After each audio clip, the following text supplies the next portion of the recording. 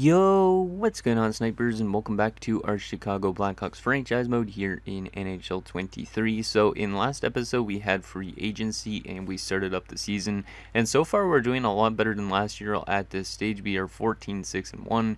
Now there is some problems with the team a bit. I would say it's probably like the lack of depth scoring in a sense, and also the amount of minuses we have in our lineup that's not on our top six, because as you can see, our top six line, everybody is pretty much point per game on it except for Holton, and just under point per game, but he is very young still, so it makes kind of sense. But everybody else on this team is pretty badly minused in terms of being on like the bottom six and also the second line, so we are probably going to make some line adjustments to try and get our team to simulate a little bit better defensively, and hopefully also the goaltenders could do a little bit better. Comesso's been pretty good so far, I'd say, but Gustafsson, even though he's winning games, his save percentage is not the best, but it looks like both goalies are doing okay, I should say. Not terrible, but they look like they're doing decent for the amount of goals this team has allowed so far. Because like if we look at the plus minus, you can see like Vance, the rookie, is a -11 on the second line. Guys like Brad Lambert are badly minus. It could be just because we're a really young team that a lot of these guys are inexperienced at this level, but hopefully the team can turn it around in terms of defensive play a little bit going forward at least. But anyways, before we get into simulating up until the trade deadline, I do have a couple comments to go over. So the first one is from Pens Gaming 7. He says, being a center does involve being a complete player, but you can make exceptions and hope they grow into it, especially for stars. Look at Austin Matthews, play Vance at center. So he's saying to play Vance at center because currently we are playing Vance as a winger because he's a sniper. He is currently playing on the second line right wing. As you can see, so far he's got 7 goals and 4 assists through 21 games, so 11 points, which isn't too bad. But the -11, a little bit iffy, but still not too bad of a start for him. He's shooting only 8.6% at this stage. He's got already 81 shots through 21 games, so I don't know what he's on pace for. I actually should open up a calculator and figure that out, because I'm curious if this guy's like a guy that's going to shoot over 300 shots a season or not, because he might be like a 0 on the shoot pass bias. So let me just see what he's on pace for shot wise, because I am curious on that. So 81 shots divided by 21 games played, and we got to times that by 82 to see how much shots he is averaging potentially for the entire season. Yeah, he's a 0 on the shot chart. It looks like he might be like averaging around 315 shots, 316 shots a season if he continues on this pace, which is pretty good. So we might have ourselves a guy that could score a lot of goals if he's going to take that much shots. But yeah, we might end up changing him over to center, because basically there's also a comment though from Hawks fan that says that he would put Vance on the first line left wing, and he says, I always like to put snipers on their one-time sides. I think most snipers do better on their one-time sides in the game and in real life. So what we're probably going to do is, since there's 40 games exactly up until the trade deadline, I will play Vance at center on the second line for 20 games, and then I'll play him on the second line left wing for 20 games. I don't think I'm going to move him to the top line, just because that top line seems to be gelling quite nicely. So I would like to keep Vance in the spot, and I don't want to overuse the guy yet just because he is still young into his career, but obviously at some stage he will definitely be on that top line for sure. So for now though, I think Vance is going to sit on here on the second line until he develops a little bit more, until he's listed as like the first liner. But we are going to try him for 20 games on the left side and also at center, and then we're going to do a little bit of a comparison to see how he has improved, because like I said, he has 11 points so far through 21 games. We're going to see if he scores more goals on the left side or at center. Just do a little bit of a test, and it should be pretty even of a test considering he's only played 21 games so far, which will be one more game than he's playing at left wing and at center. And yeah, we could just determine which one is the best fit for him. And then the last comment is from Rebecca Weiss Woods, which says, I would look to switch up some of your lines and try to fix the minuses. So yeah, we got to make some line adjustments to try and get the bottom six and stuff like that to be a little bit better defensively. So that is also what we are going to address. So let's address that first. Kurashev is only listed as a depth forward, which is kind of concerning considering I gave him such a long-term deal, but he's not that bad of a player still. We have like so many young guys that it's like, where do I slot everybody in? Like, I would like to move Lucas Reichel up, for example, and Kubalik on a fourth line is kind of a weird spot for him. Zar is listed as a depth forward, but he's been really solid so far on that third line, but I might have to move him down just to play more in his role. Yeah, I think that's what I'm going to do. Just change that up. Nazar and Kubalik a little bit. Nazar should get growth regardless playing on that fourth line. But we are going to probably have to make a lot of changes this offseason in terms of getting rid of a lot of the veterans. Defensively, we might change up a defensive pairing a little bit. See what we could do here. Any right-handed shots on this side? No. Korchinski can play both sides, so we can move Korchinski over to here, and then we may just try Brunstrom on the top for fun. Yeah, we'll just try some random defensive changes a bit. Goaltending will stay the same, and yeah, these guys will still be healthy scratches, even though all these guys could honestly play in our lineup at this stage. I would send down some of these guys, but some of these guys need to get a chance to play already, so... And like they're too good at the AHL level to be sitting in the AHL pretty much, so... Anyways, that's the line changes we're going to make other than putting Vance to. Let's try him at center to start off with, I think. Actually, no, we'll try him on the left side to start off with because I don't really want to take Pettersson off the face-off that much because so far he's over 50% this season. Like, he is still a very good face-off man in his career so far in his first 3 years. So, I'd like to keep Vance probably more on the wing, but we will try him at center for 20 games as well after the next 20 games are done. Also, I did give Pettersson, I believe, a contract extension at the end of last episode, so we'll see if he ends up accepting that, because if he does, we got him on a pretty good snag. Like, I think it's under $6 million we offered him in last episode. It's been a while since I've recorded an episode, so let's advance a few days and see if he accepts that contract extension, which hopefully he does. And yes, he does. Wow, that is a huge steal of a contract this early on to his career. Beautiful. Because, like, look at this contract. I think this is a perfect contract for him. Like, literally, he's making his ELC still. Now he's signed for 8 years at 5.35 as a medium elite 20-year-old center that's literally winning a lot of faceoffs and could be a future Selke winner. Easily, I'd say. Because his faceoff numbers are all above 53% around. His takeaway numbers are a little bit low, actually, so maybe not. Maybe it's because of how bad this team has been, though. Once the team starts getting better, though, he might be a future Selke candidate. Who knows? But he is our top-line center of the future because Vance probably won't play at center in his career. I'm feeling like he still might end up being a winger, but it depends on, I guess, who he simulates better with and all that type of thing. So, anyways, let's simulate 20 games with Vance at left wing and see what he does, and then we'll try him at center for a bit as well. So, we want to go 1, 2, that's 5 games, it's 9 games, it's 12 games. 13 games is till the end of this month, so 7 games into the next month. We got to remember that. So let's see how we do in this month, see if we could continue our hot start, because we've been a pretty good team so far for the most part. Like, it's been better than I expected, and we have a lot of good guys in the minors too. Like, I don't know why AdVANCEment's down there in the minors, but we have to play him in the minors. We're definitely going to let him go in the off season, but our AHL team's looking pretty solid as well, I'd say. AdVANCEment is back as well from injury, which I need to slot him in. I think it was probably... Yeah, it was probably where Krudel was, right? Or was it where Vlasic was? It might have been where Vlasic is, because Vlasic's not really panning out. I mean, he is kind of almost like a top 6 defenseman, but we could even like get like guys like Gavin Hayes into the lineup next season, which will be pretty nice. So we got to definitely let go of some people in the off season. But I think that coach that we brought in also kind of helped out this team a bit. But now we're starting to lose a bunch of games, which is kind of weird. But there's a couple wins in a row as well. We got a couple shutouts, which is good to see because that means we're improving a bit defensively. But still a lot of losses this month, but also a couple wins as well. We are 20-12-2. We are still first place in our division, I believe. Yep, tied for first with the Dallas Stars. That's not too bad. Yeah, this team is definitely doing a lot better than last season. Last season we didn't even hit 10 wins, didn't we? So I think we only had the 9 wins.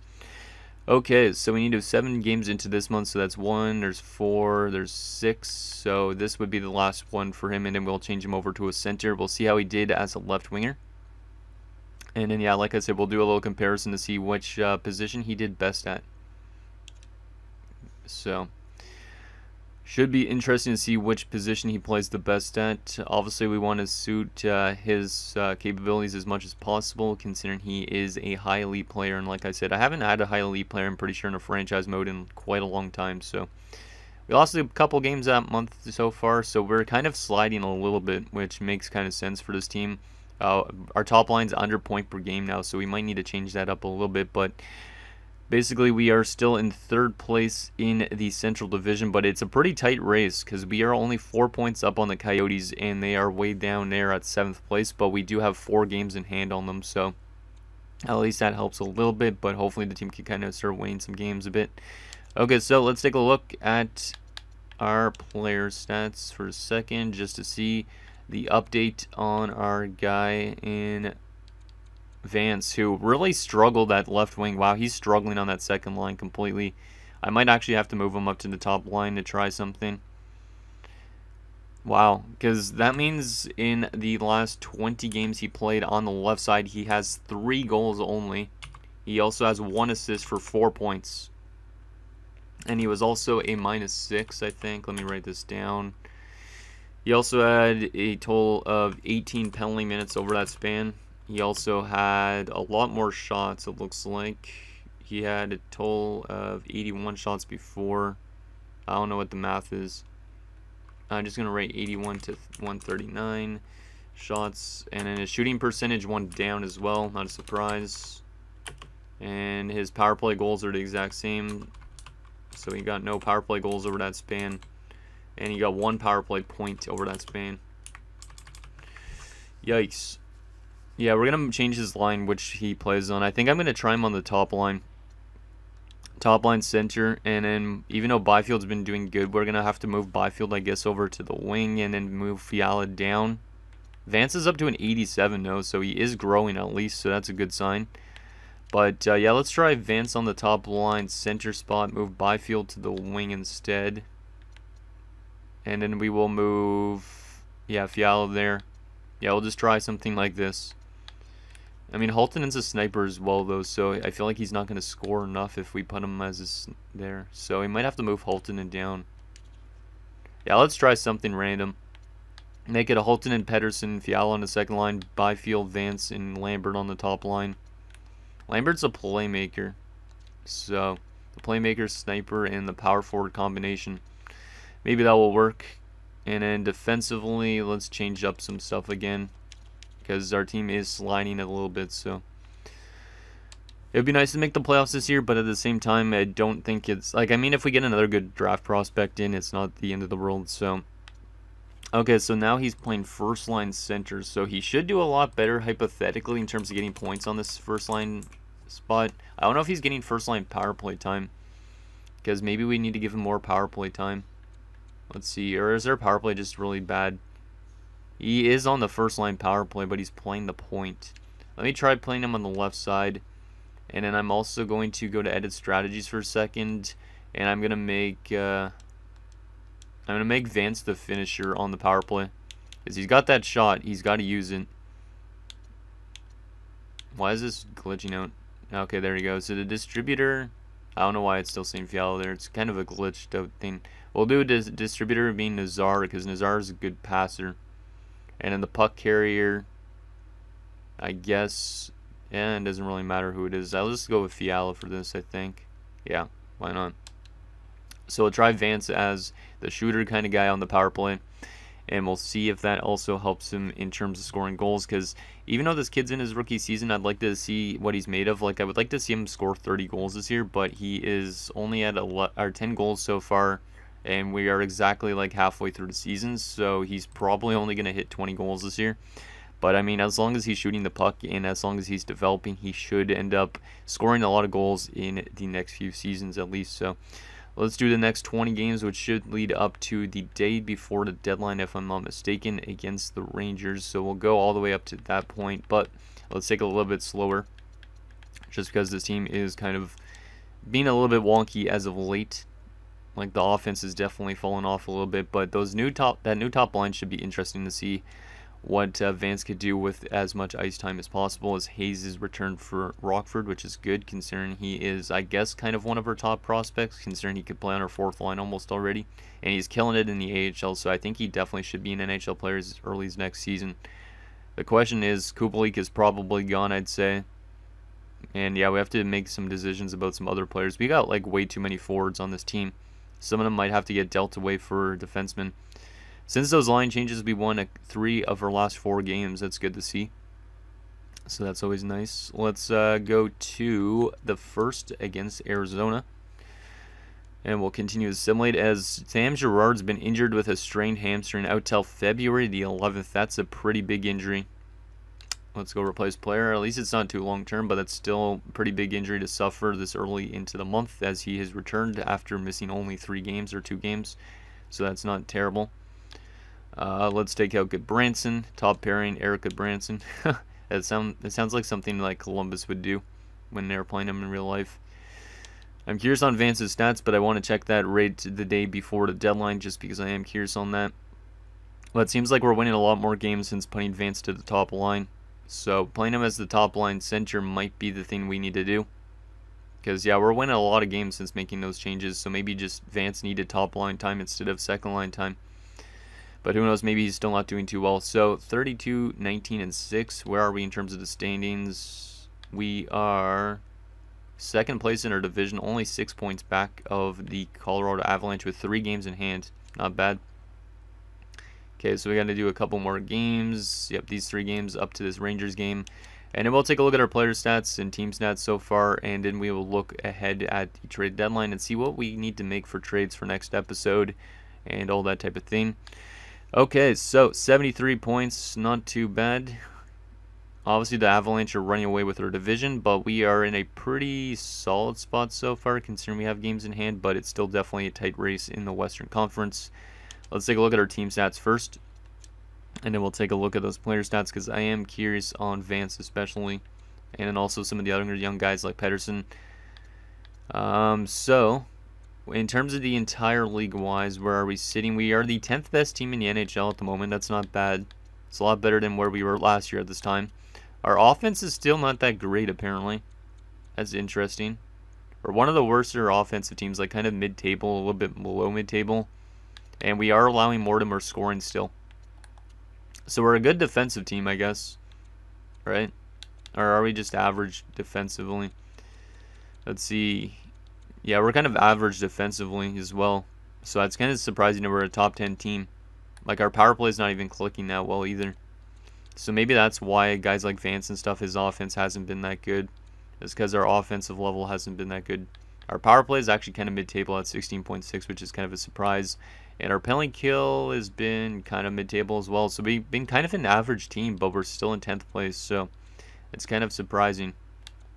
Because we are tied, yeah, we're below mid-table on the penalty kill. But we're really good road, really good road team. 19-9-1, but 14-11-6 on home ice. 6-3-1 in our last 10 games. I don't know why this team's winning so much though. Like, we're kind of one of those weird teams at the moment. Okay, it looks like Vance definitely started picking up his offense since getting moved up to the top line. And at center still, he's still actually producing pretty well. So I think we have definitely found his spot for the rest of the season. But Byfield's up to 55 points. He's still doing pretty well. Considering last year he only had, how much points was it?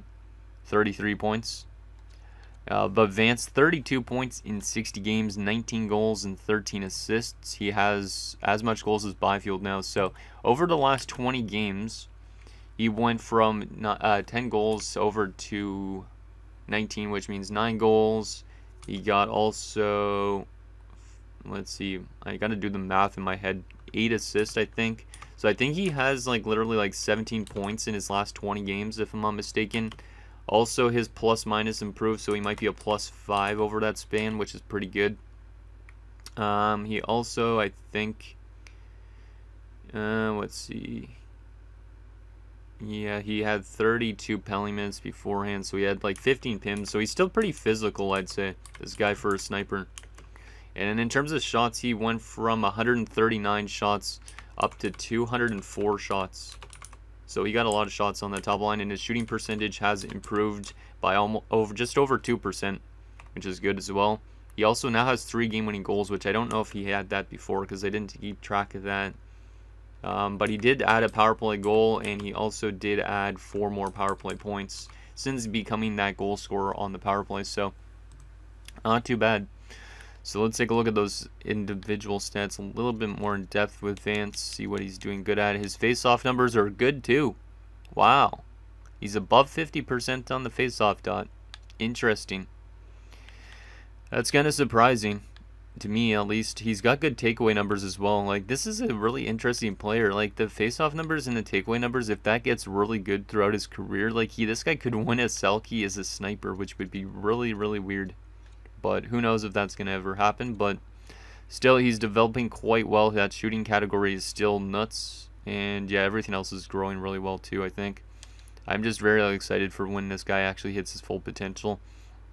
Like I said, we're definitely going to have to lock him up. Pettersson's got 30 points in 60 games. Loving him still. How's his face-off numbers? His face-off numbers are still over 50%. How's his takeaways? 43. And he's still giving the puck away a bit too much in order to be considered probably for the Selkie. Zari's been decent. Nazar's been good for rookie seasons. Reichel's been good, I'd say. I feel like mostly everybody on this team has been good in terms of offense. Fiala's been good. Like, the depth scoring's good. Olafson's 13 points on the fourth line's pretty good as well. Holtonen's been good, and he's a plus 16. Logan O'Connor's been good as a depth option, 2 points in 3 games. Sam Girard, pretty solid numbers. Obviously, he got injured a little bit. Korchinski's been decent. Yeah, a lot of the youth players really solid, I should say. And then Comesso's been really, really solid as well. He's got already 4 shutouts, and Gustafson's already got 3. So we already have a combined 7 shutouts. Yet we're not even close to being the best defensive team in the NHL. That's interesting. 1 assist from Gustafson, but nothing from Comesso so far. Let me actually take a look at the entire league and stuff like that at this stage as well. Who's leading in goals and all that stuff. Alex Ovechkin, not a surprise. DeBrincat behind him. And DeBrincat leading in points. McDavid right behind him. Hughes up there. Draisaitl, Pavelski. Best defenseman so far, Dougie Hamilton. Best goalie so far, probably Thatcher. Demko's going off. Yeah, it's probably Demko by a large margin. Yeah, Demko's got a 923 save percentage through 53 games. And he's also got a 2.27 goals against. Jeez. Best rookie so far, any of our guys? No, Francois Waugh, who was drafted 5th overall. Not too bad. Vance is up there in rookie points, but he is 12 points back of Waugh, so I don't think he's going to catch him unless he has a really good second half of the season. So there is that for player stats. Let's take a quick look at like the trading block and also the draft class again, I think, just in case. But I think we definitely want to try and make ourselves have a push for the playoffs, because this young team could definitely deserve some experience in the postseason if we are to make it. So I think, like, I don't know if we should be making trades to help us contend, or we should just keep the team the way it is and see what happens, pretty much. Because I don't think anybody on this team really is movable at this stage. Definitely there's guys we can move in the AHL, but it would hurt us in terms of the cap floor, so... But if you guys see anybody you want me to trade for to help this young team out even more so, let me know. Because there is probably some players we could bring in if we want to. But I feel like we could just probably run with this team that we have and get this team experience. And then we could marinate the young guys from the AHL into the NHL next season. Let go of a couple of veteran guys like Athanasiou, who's just playing in the AHL right now. So, but right now I think the team's in a good stance. So, Kochikov still would be a good goalie option, but this moment we don't need another goalie because we are overpaying on Gustafson as their backup, so we actually hit the cap floor, so I don't want to really let him walk. Wow, Zach Werenski on the block. That's not a bad one if we wanted to get a top 2 defenseman, but obviously we'd have to give up a lot in order to get somebody like that. But I'm not trying to win a Stanley Cup right now this season, I don't think. My favorite player's on the block, but I don't think we have any place to slot him in, which is unfortunate. Good to see him playing in Dallas, though, because that's actually a team I'd like to see him in. A lot of interesting players actually on the block this year. Sonny Milano. Shout out to that hair. I wonder if he has to permit or if it just stays like that. It's funny. Drew Doughty is on the block, not bringing in that $11 million contract. Not at this stage. Jeez, Ryan Ellis, your beard. I don't know how you maintain that thing. Yeah, there is definitely some players. But, I mean, I don't think this team necessarily needs to make trades. Oh, that is weird. Seeing David Krejci in his non-Boston Bruins jersey from when he was playing in the Czech Republic, that's really, really weird. I'm surprised he's still playing in this and he didn't retire this early on. Weird. Kevin Lankinen. What else we got here? Kreider's on the block as well. Yeah, there's some really solid players out there. Would it make us better and make us have a better chance of winning a Stanley Cup? Potentially, but at the same time, I'd rather just see what this young team could do in the playoffs and give them some experience. So next season, they could be even better than that. Because obviously the experience as a young team is very important. Just like with my Draft to Glory team, it is important to get the young guys some experience as fast as possible in a sense.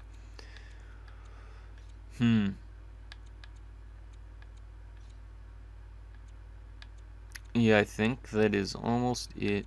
Berkeley Caton's on the block. Wow, for potential players, that's a really solid one. I'm surprised Vancouver's putting him on the block, though. Because I thought that's why they were not drafting that high elite that we were looking at. But now they put Berkeley Caton on the block, who is killing it in Spokane right now. Yeah, I'm really surprised they didn't sign him yet. Or they didn't at least play him in the AHL yet. But trying to train him away is a little bit weird.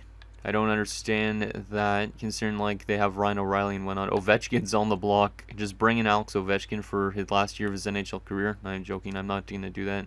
He's going off this year, so that's why his trade value is so high. But yeah, it would be probably pointless to bring in Alex Ovechkin, considering we already got the snipers of the future. Patrick Kane's on the block as well. So Patrick Kane is on, I guess, the first line with Ovechkin right now in Washington.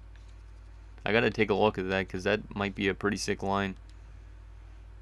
Especially if Backstrom is not retired yet. Let's take a look at that just for fun. Just for something extra in this episode. Oh, wow, yeah. Ovechkin, Kuznetsov, and Kane is where? Is Patrick Kane scratched? Oh, he's injured. Okay. Okay, I was gonna say, what the heck, where is he? But more than likely, he'd be playing on the top line with Kuznetsov and Ovi. Backstrom isn't retired yet even. That's interesting. Okay, final thing, let's take a look at the draft class again just to see what our scouts have been up to in terms of the prospect pool. We don't know what this first overall pick is still like, but he is getting currently scouted, so we should know soon. But a lot of just normal elite players. Obviously, Gavin McKenna is a real player. Same with nobody else on this top 6, I'm pretty sure. Wait, what was that guy's name? Dalton Day. What a name.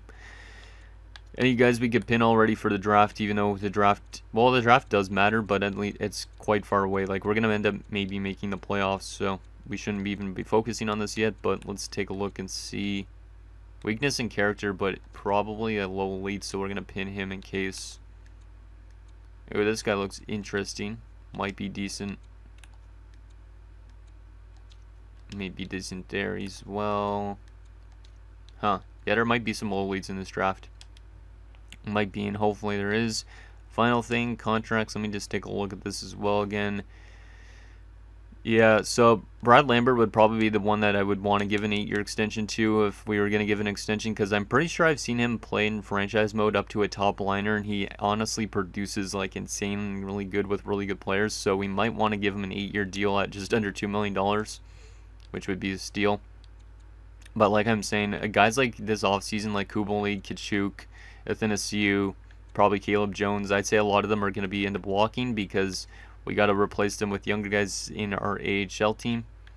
And then we could sign some other pieces in free agency. So, there is that. Goalie's up for renewal. Obviously, Gustafsson is, but we're not going to give him $6 million again, even though he is playing pretty solid as the backup. So anyways, guys, that's going to do it for this episode of our Chicago Blackhawks franchise mode. So in next episode, we will take it to the trade deadline. We might make some trades. We might not. We might just simulate the rest of the season and see how this team performs. But let me know what you guys think down below. And I'll see you guys next time.